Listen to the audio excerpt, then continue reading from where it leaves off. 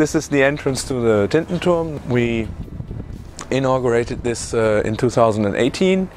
We have exhibitions in there. We're working together with the university here. Then there's the shop. When we walk up here, we will see there's a new shop that we created. And we also have the archives, where we keep all the treasures of the past and have all the old check out in a moment. Products and signages and so on.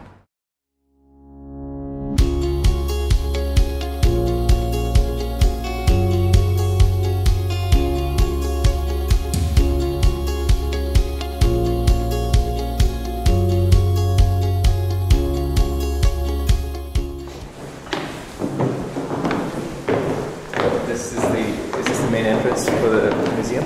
Yes, it's the main entrance now.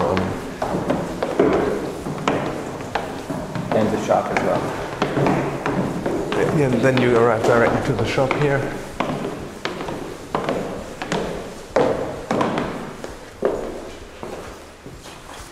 Okay, so then it's not. I think we have to check if we have to put on more light. I see something. What do you have?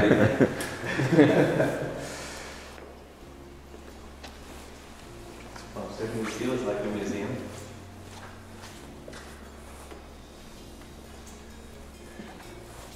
What you see here.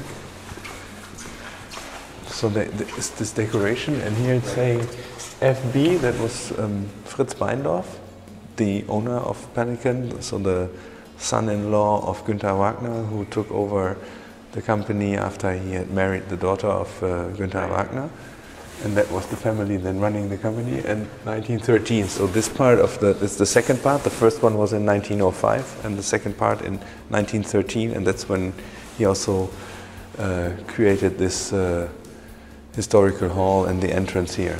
So here sometimes you see the logo, but the pelican bird, and also some other things which are, most of this is coming out of the Christian, I don't know if you say mythology, so like the resins, very special. Oh, super, Willy. Danke. Hallo erstmal. Hello. I'm Willy. Sal. Nice to meet you. Nice to meet you, Willy. We walk in here and... Absolutely. Oh, yeah. Wow. If we put on the heating for us. Wow. This is amazing. It's an old conference room, which was built in... The opening was in 1913. This was made for salespeople, conferences, and so on.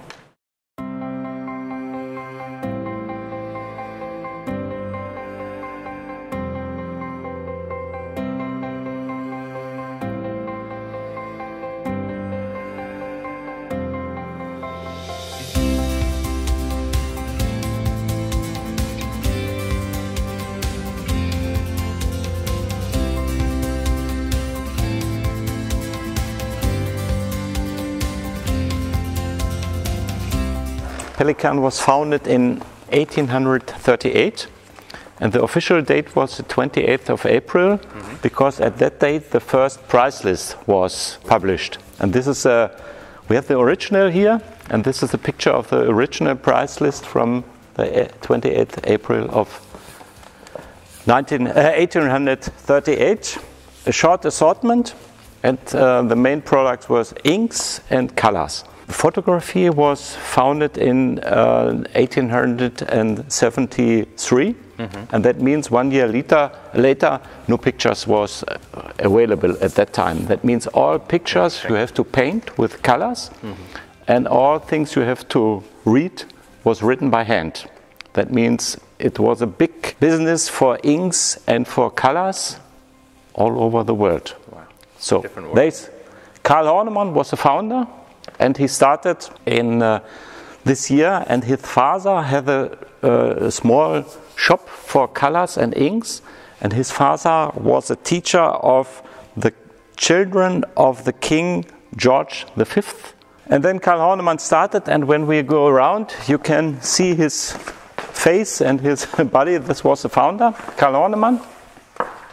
he started in a very small village nearby Hannover. It was called Großmunzel, short Munzel, no, big Munzel, Großmunzel, the German word. And after some years it becomes too small, and please come with me.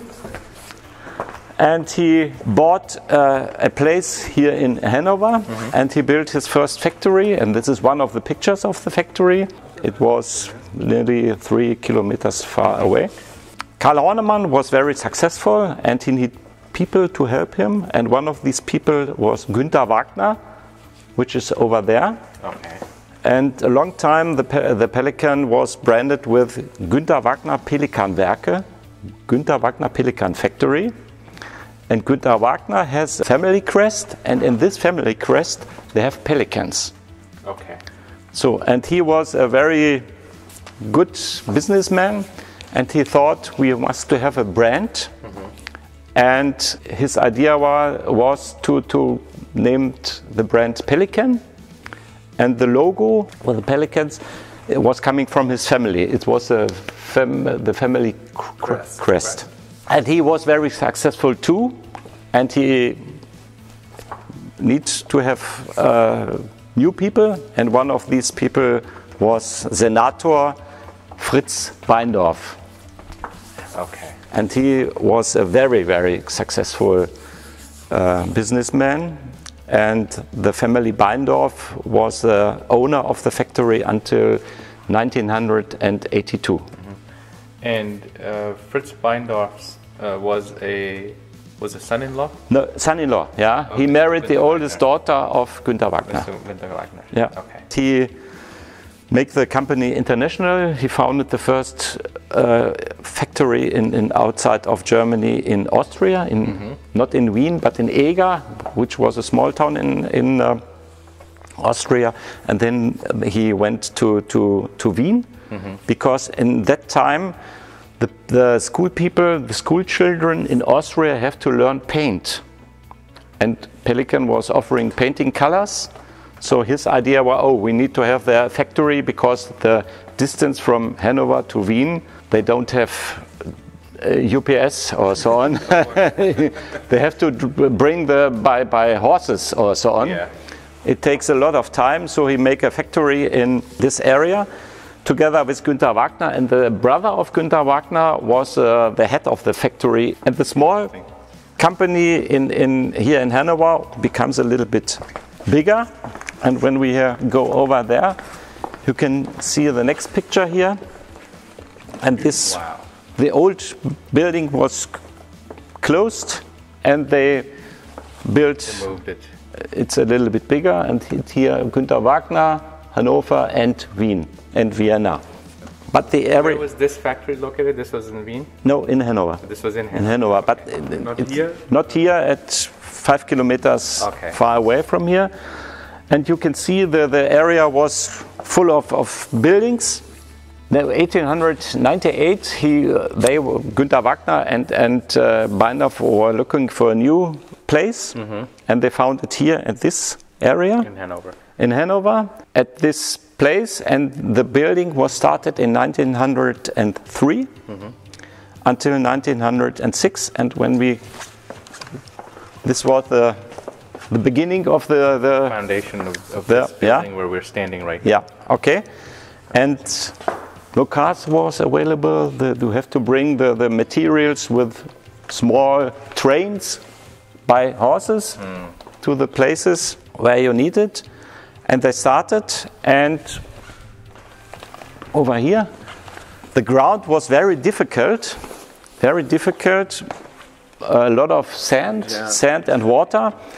And the architect has to make a special plan to make the pressure possible for this ground. And this is the first area of the building, and they are built the second Like one. what they call vaulted ceilings, but like you're saying, Right. under. Okay, yeah. under Yeah, yeah. yeah. This is where we are standing. Amazing. Yeah, and they put a floor here in this, but to bring the pressure in the floor, they have to make this.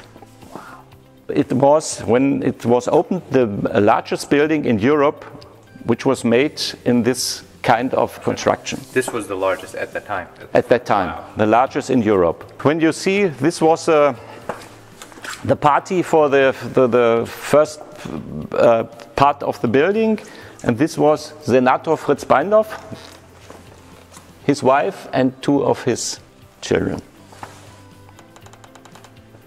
Wow. And all the people from the town and from they are taking hats. The first part of the building you can see here, and it is still there.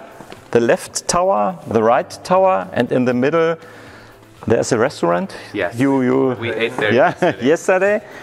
And the red stones are outside of the building are only for the ice. That means for decoration. Concrete behind it. Yeah. You have the Pelikan name that still stands to this day on the smokestack. And this tower was necessary for the water for the steam machines. For the water coming down. And we ate right behind this window yesterday.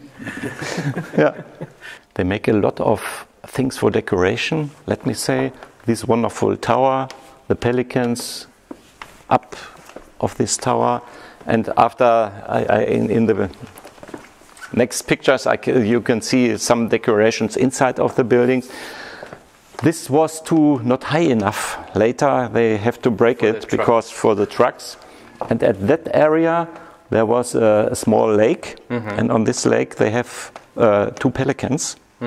And they are swimming there. Okay. When the company was opened, we had here 397 people which were working, and because they need energy, and so they have these steam machines. At that area you are sitting yesterday, at the same floor. This seems to be in a lower floor. In the lower floor, where the trucks are bringing charcoal. And this is a storage for the charcoal. Here. This is the room that's a restaurant now. Okay. And they had 3 steam machines. And when we go over here, this is the right tower, and this was the car hall, the garage, the trucking truck docks. And at the first floor they had some showers and bathrooms for the people which was working here, but because at that time not everybody had a shower at home. So they can 1 time a week. It was possible for the workers to have a bath during the working time. That's what we do in our office. Okay. We have the same policy. Okay. So it was much like from what I understand too, it was like a living and community space for a lot of the workers that were here. And this is the entrance area. Here is a hotel located in this. This is the window behind you sitting. And at that time, at that area, the goods were packed in such kind of wooden boxes to send it all over the world. Yes. And this is mainly ink in these boxes and paint. And ink and painting colors, yes. Okay. At that time. And later we have nearly 3,000 people here in the factory, and it was necessary to have a doctor because on the production at that time it was a little bit dangerous for the people. Nobody has a mobile phone, a cell phone. Yes, of course. And the doctor from outside was coming with a horse. So we have a doctor here, and if something happens, it was a short way to go to the doctor, or the doctor can come to the people which was damaged, let me say. For the older women, we had a rest room. That means during the time from 12 to 1, the older one, they can lay in a bed, what is legal, to take a nap. To take a nap, or can sitting there, and they have to work very hard at that time, and it was necessary to sit down and make a break. Way ahead of its time, taking care of the employees with the rest area. And we have one more example. We had a kitchen. Please have a look on this special decorations. GW, Günther Wagner. It was in the kitchen, and they were cooking here for the people, and they have vegetables every day. Vegetables, potatoes and meat, because they have to work hard and they have to eat a lot, more than today maybe. And when we are going over here, over there, you can see a lot of people are eating in the cafeteria, what's the name? This is a small picture with the ingredients of ink, which are, let me say, special inks which was made by Pelikan, which was made for people who are, it was a document. Like a legal, waterproof. Waterproof and document and light. Light fast. Ink, So it's like there's gallus, like that's the iron gall. That's that type of ink that was produced then to be a permanent ink. Yeah, this was a production area for inks in big bottles. Okay. They are producing ink. Wood barrels, like wood, wine? Wood barrels at that time. Wood barrels. Later it was made from metal barrels, but at that time it was wood barrels. So, how much of the factory was dedicated to ink production? 10%, 20% of the complete area was produced for inks. Yeah. Okay. Yeah. And when we go over here, you can see the girls which are placing the ink in the small bottles by hand, not by machine. In this big bottle, here's the ink, and with small parts they put it into the glasses. And at that time, on every picture where people are working, you see 15 till 20 people at one picture. A lot of people are working at that time, and not so many machines. This girl is making the opaque color from by hand, these round parts.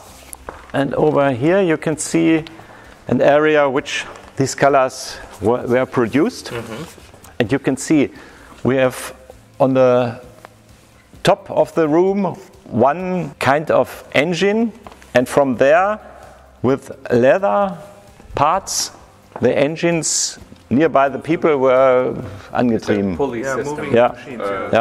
So it was very difficult to work there, coming with the hairs in this kind, with the fingers, and this was the reason why we need a doctor.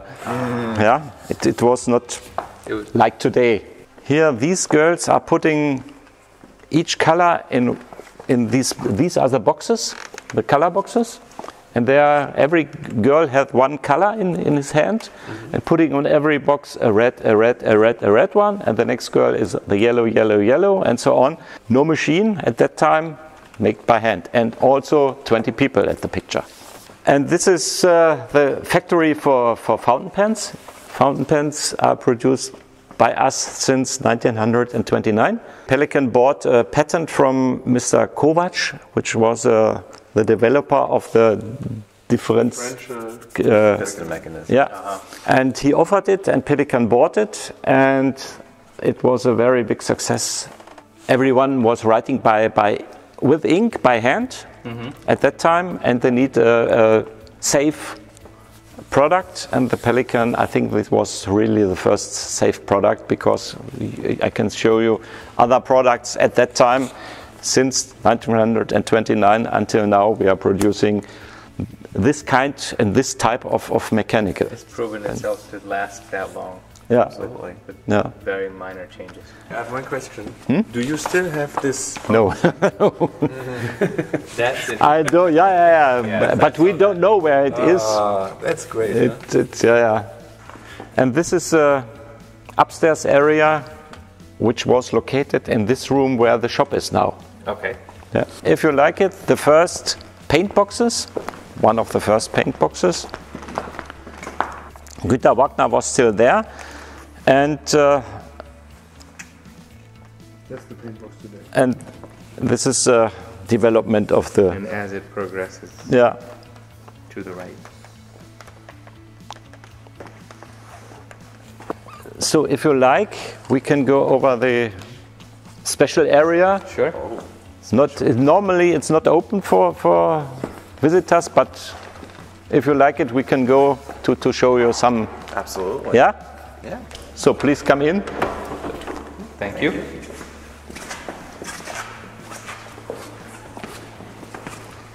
This was the original one, and this was the first brand logo with the 4 small birds. With the 4 chicks. Yeah, and now we have one over there. This is the actual one.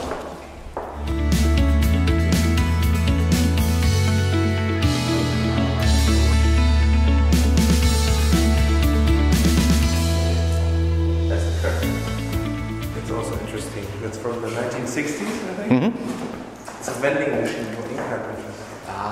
Ink cartridges and refills for ballpoint pens. So this is one of the old lamps you can see, which were located in See the Pelikan logo. And behind you, this is a picture of Günter Wagner. One of the pictures of Günter Wagner. Yeah. And this is wie heißt ein Verkaufstresen? A counter display, a historical counter display with a Oh, there's that Austria 1000 year. Yeah. We were looking at that in the. That was part of the collection that was in the safe at the factory. Yes. Okay. It's a very rare. That's the real one. Yeah. Non-prototype to retail packaging. Mm-hmm. Beautiful. Yeah. This is one of the very famous ink bottles. Everybody is asking us to reproduce this type of ink bottle. It's amazing. The design was from Wilhelm Wagenfeld. It was a very popular designer. You know Bauhaus? It's yes. Yeah, and Bauhaus and Wilhelm Wagenfeld was one of these Bauhaus designers, and he made this design for Pelikan. They're still active, right? Yeah. So here we have some historical products which are very important for collectors. The first Toledo, for example. And there are some really rare products, and we don't have it in safe. We have it here. We can go over here to have a look on some. We have not so much space which we want to have. Some historical displays for inks, for gluing. This is a part of a Treppenhaus. Of the staircase. Yeah, upstairs, with a Pelikan, and there we have a historical Pelikan. That's a part of a crest, it looks like. Yeah. And this is a showcase of the history of the pens from 1929 until. That's the one we yesterday saw the picture Yes. hanging. Yeah. This is the original. Wow. And now Jens and I, we are preparing from 1956 until now. Then we have here special colors for painting ceramic and porcelain, for example. It is from 1892. Painting colors from 1890. And here we have some displays, presentation parts, and I will show you a very special one. You can see this is not fixed, and this is not fixed, and it's coming from the 50s. And when I put the energy here inside, it's working. Wow. It's a shop window decoration. Probably didn't make that noise in the beginning. So is this a typical display that a retail store would have had? Yeah. For shop window decoration and for inside, This is made out of ceramic? Yeah. Beautiful. That's the packaging of the... More inks. And this is a typical bottle which was made from Wilhelm Wagenfeld. You saw outside. Bauhaus. Yeah. Very old packagings. Sorry? I'm sorry, a lot of people are looking for unique bottles that make it easier to fill fountain pens, and that, to me at least, it looks like you could dump the ink into the reservoir in the front and then be able to fill it. Yes. But it's a little bit difficult. At the first step, you had to put the bottle in this way, right, and that way. And then you can open it. And then you could open it. If you do it in the wrong way, let me say so, and if you open it now, the ink is coming out. Oh, okay. So you have One to. of the reasons why we said You have to at first put it in this position, then in this way, and then you can open it. Signage. Pelikan for anyone who's writing. For everybody. Everybody.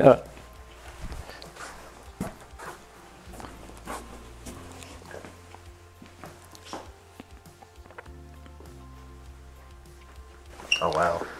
These are the historical ones in different shapes. This is, let me say, the standard shape. And we have special inks for, let me say, for checks. This was this document safe ink. Check. Yeah. And we have ink for clothes. You can write your name inside of your clothes, and then you can wash it when you send your children to a camp or so on. Then I have 1 or 2 documents for you in English. That means it's really historical documents. This is let me say, a flyer, historical flyer from 1930. And what is this state? Pelikan, the fountain pen for every hand. 12th November 1930. And we have the complete area is full of these historical documents. And we have in Forum a service for historical pens. And in, let me say, 80% of damaged pens we can help the people. And in the 20% which we can't help, we have a specialist, and we gave his address to the end users in that case, and he will help it in 100%. So I have one more important document, if you like it. Henry Ford. Yeah? Henry Ford was writing To Mr. Wagner. to Mr. Wagner, and this is the original document from 1935. I wish to acknowledge receipt and thank you for the Pelikan pen engraved with my name, which you have so kindly forwarded to me. Well, that concludes our tour through the Tintenturm, and I thank our host, Willy. And You're also welcome. Jens. You're welcome, though. Thank you, Jens, again. You're welcome. Taking us through Thank you for a your visit. history of Pelikan and how it came to be and how it brought to the modern era that it is today. And thank you guys for tuning in. And as always, stay inky, my friends. Take care.